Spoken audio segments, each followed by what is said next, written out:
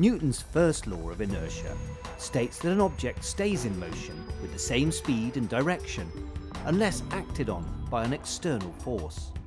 Normally, a car and its occupants move around at the same speed, but when an external force is applied to the car, in this case by the crash test block, the occupants continue to move forward at the same speed until a force is applied to them. This resistance to a change in motion is called inertia, and it applies even when the velocity is zero. It's this property that enables people to do things like this. The china on the table stays pretty much at rest even when the tablecloth's pulled from under it. That's because there's not enough sideways frictional force to overcome the china's inertia and get it to move. Back to the crash test. Because they're not wearing seatbelts, inertia means the occupants of this car continue travelling forwards until the windscreen applies the force to stop them.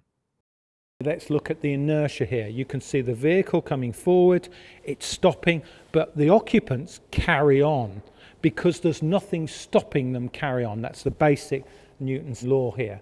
So you can see the occupants, because they're unrestrained, the driver has hit the steering wheel and the whole steering column is crushed around him. You can see he's partially ejected and would be severely injured.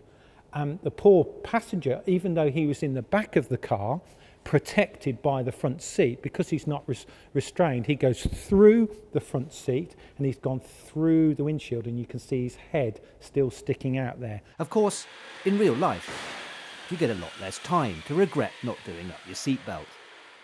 Newton's first law gives us the idea that in a car crash, things keep going until something stops them. First used in the 1950s, seatbelts provide an external force that counteracts the passenger's inertia, bringing them to a halt in a more controlled way. But they're just one of the ways car designers reduce the forces on the occupants in the event of a crash. And every car designer also needs to understand the principle behind Newton's second law of motion.